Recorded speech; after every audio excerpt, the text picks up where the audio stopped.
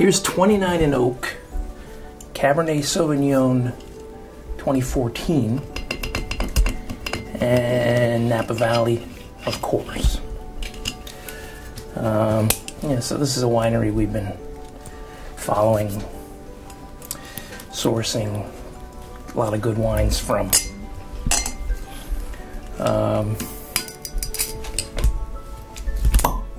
They're doing blends, and they're also doing just straight cabs, like this one.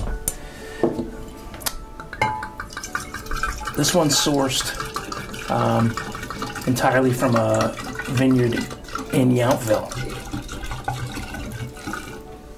So, a little bit cooler part of the valley.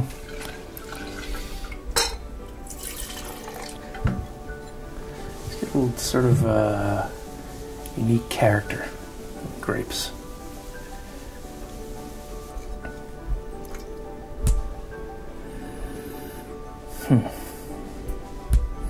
Yeah, I get some really nice berry notes on here, and I get some nice sort of mineral notes, sort of gravelly, stony. A little hint of spice here, like toast from the oak.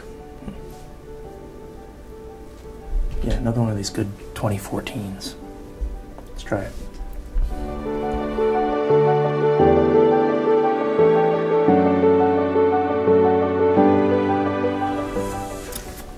Yeah, so there's nice depth of flavor to this wine. A good core.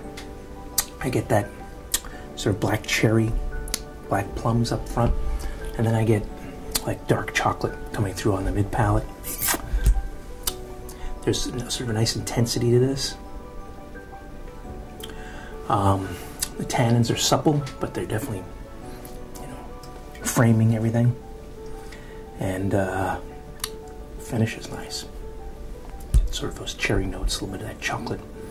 Yeah, this is a wine that, that cooler climate, I think maybe gives the grapes a little bit more of a structure, a little more acidity, balancing everything a little bit more, and gives it some nice backbone.